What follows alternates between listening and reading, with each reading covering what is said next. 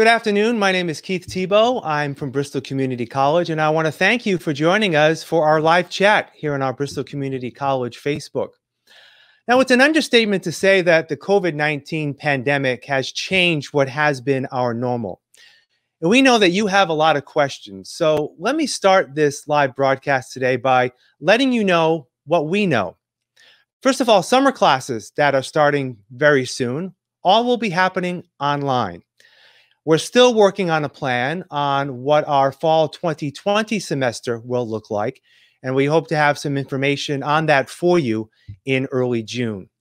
And finally, as many of you may know, our commencement ceremonies have been postponed, but in the coming weeks, we will recognize the achievements of our graduates with an eye toward an in-person celebration sometime at a later date. So thank you for that brief update, and please continue to check out our website for more information as these things change. Our staff continues to provide quality services as students and their families decide what will be next in their educational journey. Now, when students complete their time with us, many will migrate right into the workforce, while others will move on to continue their studies at another institution, working on a bachelor's degree or more. It's that transfer element that we're going to focus our live broadcast on today. All our transfer students have earned a high quality, respected education at a substantial savings, in some cases, thousands of dollars, compared to starting out at a four-year school. Now, what many people may not know is that even if you're currently enrolled in a four-year institution, you can take classes at Bristol that can be transferred to your current college institution and get credit for that class. With COVID-19, many students and their parents, especially those incoming and rising freshmen, will wonder whether they should start in September. Some are even contemplating taking a year off, what we call a gap year. Now, taking a gap year is not recommended. Many who delay starting college often never start at all. There's no reason to put your education on hold, and Bristol may be an option for you if you're uncertain or are facing a change in your financial situation as a result of the pandemic. So what I'd like to do right now is bring in our experts who will be leading our discussion today. Joining us this afternoon are Stephanie Dupre. She is from our Transfer Services Office, as well as two representatives from our Financial Aid Office, Elena Pacheco and Paige Jones. Ladies, thank you for joining me today. I appreciate it. Thank you. You're welcome. We want to make this interactive, so we want you to contribute your questions to us. We will weave them in throughout the course of our conversation today. So please add any questions you may have in our comments section. And again, we'll try to weave them in and get them answered as best we can. Stephanie, I want to start out with you this afternoon. As we've discussed, a lot of students will come to Bristol and they transfer out to another institution. How many students typically transfer from Bristol? So each year we have around 1,000 students that will transfer from Bristol Community College to over 100 transfer institutions. Some students will stay within the state school system, transfer to Bridgewater State University, UMass Dartmouth, UMass Lowell, UMass Amherst, and other state colleges and UMass campuses.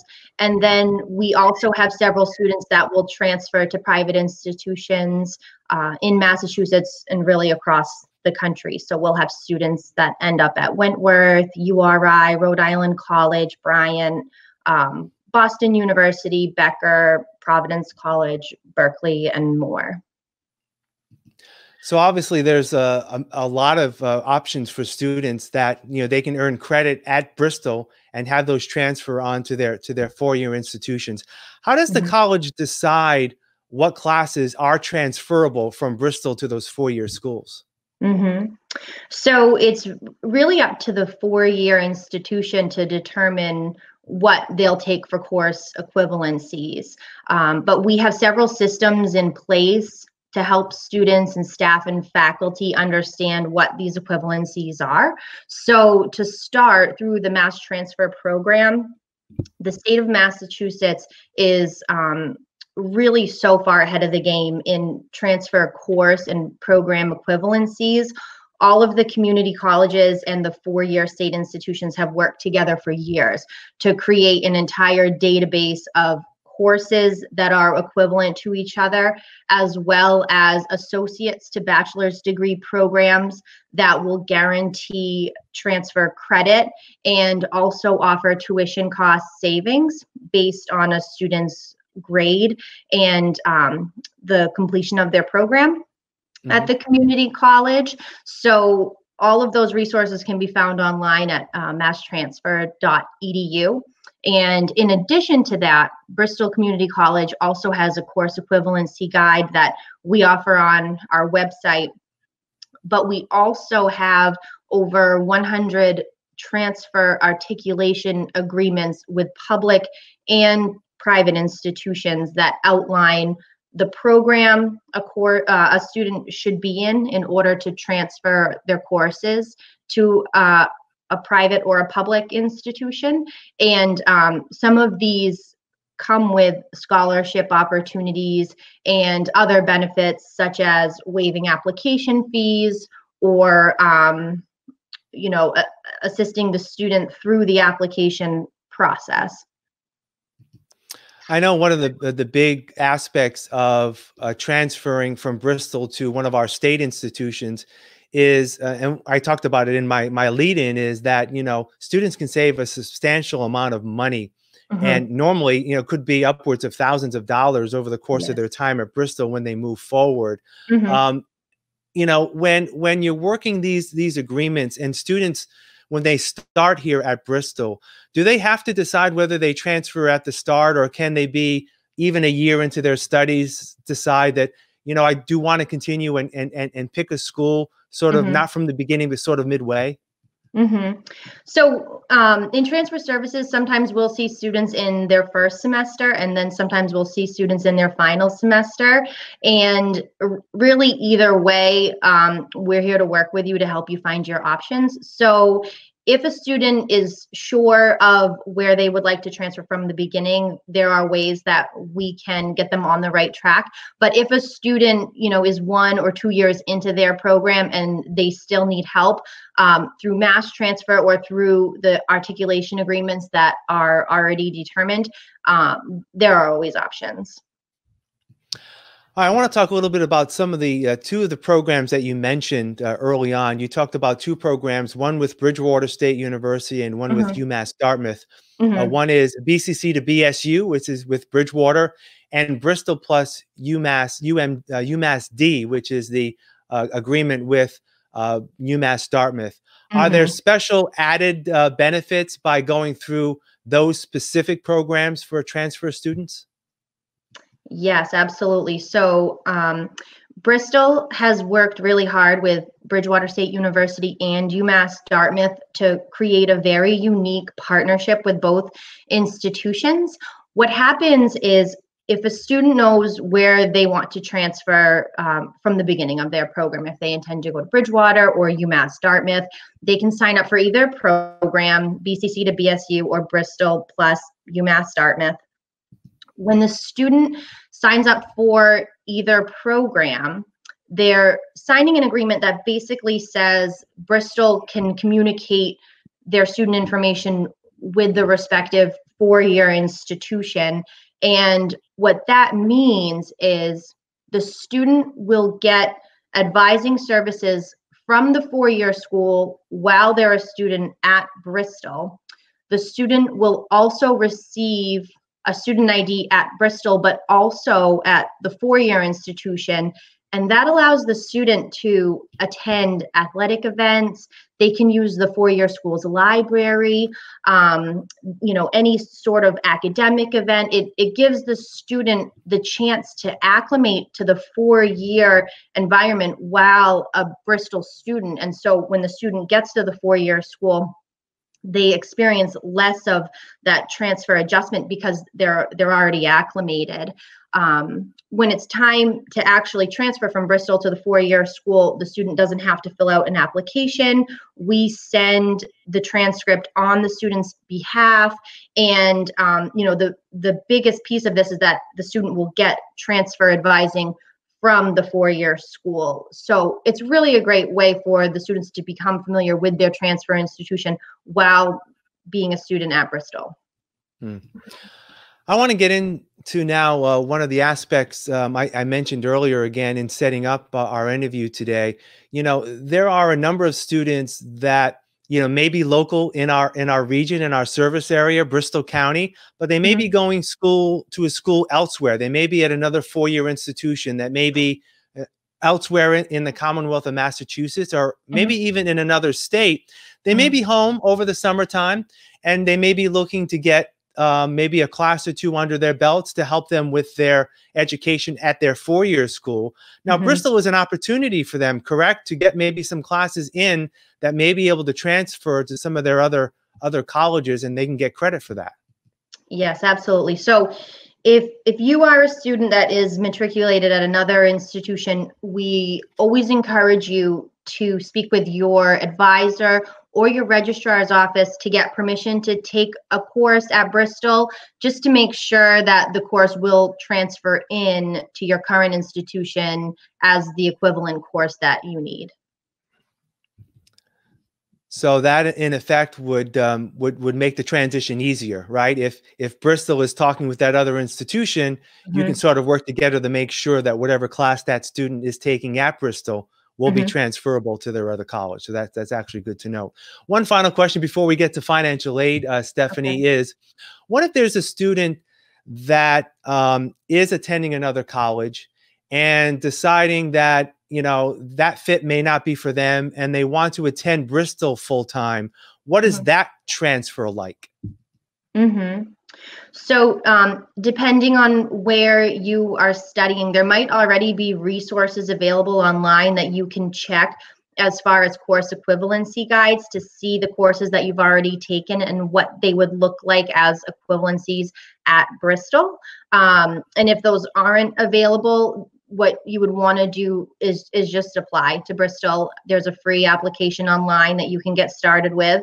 Request your transcripts to be sent to us, and then a transfer equivalency would be done in order to see what your credits would look like with us, and what it would look like to get started. All right. So, Stephanie, I appreciate your time. Let's now move to the financial side of things. Let's bring in Paige and Elena for the next part. Let me ask, either one of you can answer this question. In terms of starting out, if a student is coming in, and I want to focus on those students that may be at a four-year school that may be taking classes at Bristol, how does their financial aid work? They may have gotten a package at their four-year school. Are they able to access financial aid at all if they take classes at Bristol? And either one of you can answer this. Sure. A majority of the time, they are able to still access financial aid. We just suggest that the student, either if they haven't already completed a FAFSA for that age year, so right now that would be the 1920 age year if they're looking into summer, to do that so that we can look at what their eligibility is. Or if they've already completed it for their school, if they go back on and add Bristol's school code, which is 002176, then we can get the information forwarded over to us and have our counselors review it to see what we can get them for some financial assistance.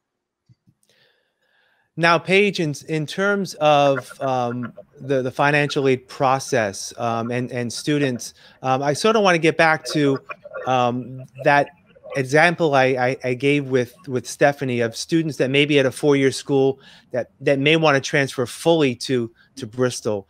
If they already have aid packages, are they going to need to sort of reapply in some aspects, or just easily just add that FAFSA code, school code?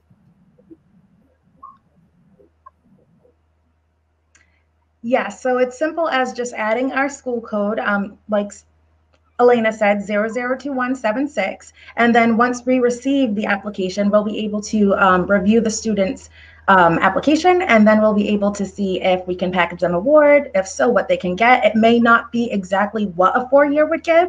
Honestly, for us, it would be better. We are super affordable, and for us a class starts at $675. For other schools it can go anywhere from $1,700 to $2,300, so you definitely probably receive a better package, but first you have to start with the actual application. And in terms of applications in general, we know that the application season for the next academic year actually starts like in October, correct? Yes. Of the year. So if you're looking ahead to fall of 2021, you can actually start applying for financial aid in October of 2020. And the deadline, you know, the later you're in, the later that you apply, is it less of a chance you'll get some financial aid? I guess my question is some benefit in general to apply for financial aid as early as possible? There is, yes. Obviously, for federal funding, you know, you're going to have your eligibility, but some of those state grants, and there are some grants that were only given limited funding, so it's on a first come, first served basis. So it does benefit the student to apply as early as possible, so that if they fall under a category where they would qualify for a grant through the state or otherwise that is limited funding, they have the accessibility to receive that. And I want to spend some time as we go on here, and we're only going to be on for another couple of minutes. So if you have any questions for either Stephanie or our financial aid staff, please send them along in the comments of our Facebook Live broadcast today. But I want to ask both of you, Elena and Paige, there's some other information that is coming out that includes financial aid recently dealing with the COVID-19 pandemic that we want to provide a little bit more information on. One of them is the CARES Act. Many of you know that Congress and the President signed the CARES Act, which allows for assistance for people who are unemployed and also for small businesses to help pay for their employees while they may be shuttered during the COVID-19 pandemic. There's also some money for colleges and universities. Bristol has received some money, half of which is going to be going directly to students. And I'll let either one of you address how the college is planning on allocating that money, at least as what you know right now, to some of those students who may be eligible for some funding through the CARES Act. Absolutely. So the funds are going to be allocated through our student accounts department. And what's going to happen is students are going to be receiving emails here in the near future that will give them the application process for the CARES Act funds. They would have to complete an application through the link that is provided to them. And this application would then walk them through the steps to determine their eligibility. And then those funds are going to be distributed to them through Bank Mobile, who processes our refunds currently. And all of those instructions will be outlined in the email that students receive. So it does personalize it. It allows students to go through and kind of indicate where their hardships may lie. But then there are also just you know, basic questions that each student would have to answer as well that are indicative to if they qualify for the CARES Act funds. And the other question that may be on some students' minds is financial aid for the 2021 year, which starts in September. What's an update on how students and when students will start to hear some information about their financial aid award for the coming year? Paige, would you like to add to that? Yes. So we are actively going through the process of reviewing to get ready to package for our 2021 application year.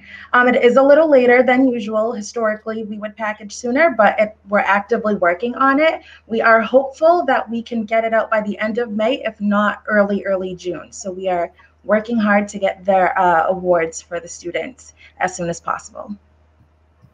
All right, good information. And we have some questions that have come in since we've been speaking. So I want to get to one right now. It relates to financial aid. I want to share Laurie's question right now. Laurie asks, does financial aid package transfer to Bristol if I want to take a gap year. We talk about taking a year off. So will a financial aid package transfer from year to year? I guess maybe her question. Well, for financial aid, it's we look at the eligibility on a year-to-year basis based off of the FAFSA application. So each year you do have to reapply, and that's seeking out federal and state funding as well as loan eligibility. So if you take a gap year off, it's never guaranteed that you would get the same exact financial aid package each year because it's dependent on the FAFSA and if you submit too late, some of the funds that we run out of early on, first come, first serve, might be affected. So, taking a gap year doesn't necessarily affect your financial aid, but it won't guarantee that what you started with is what you're going to get when you come back, if that makes sense. Right. I have a question now for Stephanie that just came in from Jennifer. Jennifer is asking, and you may have touched upon this a little bit, are there any benefits for attending a state public university after attending Bristol Community College, like tuition discounts? I guess she's looking for some more information on that. Stephanie? Sure. Yeah. Thank you for your question. So through our mass transfer program in the state of Massachusetts, if a student completes their associate's degree with Bristol and earns a certain GPA, there are various benefits that a student can get. For example, guaranteed transfer of credits with a 2.0 or higher, no application fee with a 2.0 or higher, no application essay with a 2.0 or higher. Once a student has a 2.5 or higher, it could guarantee admission with space permitting in the major and the college. And then to get to your question, there is a mass transfer tuition credit for students that earn a 3.0 or higher if the student matriculates within 1 year of receiving their associate's degree and enrolls continuously, and then continues achieving that 3.0 throughout their program at the four-year school.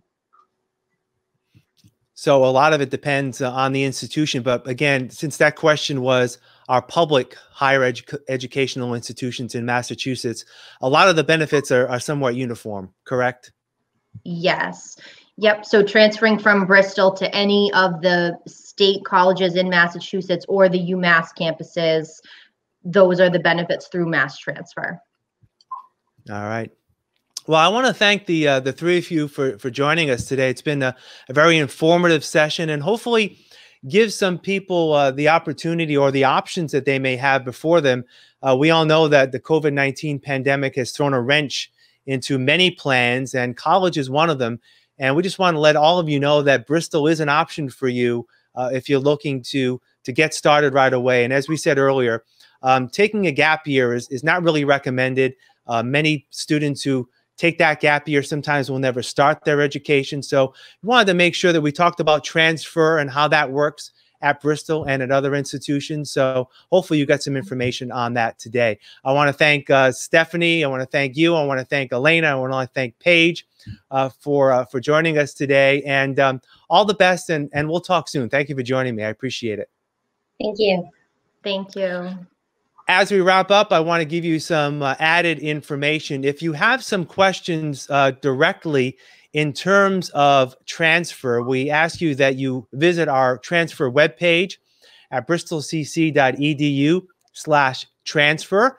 And if you have some specific questions concerning financial aid, please visit our webpage, bristolcc.edu/financial aid. So I want to thank you for joining us today on this special live chat on Facebook Live. I'm Keith Tebow. Thank you for joining us, and we hope to see you again very soon.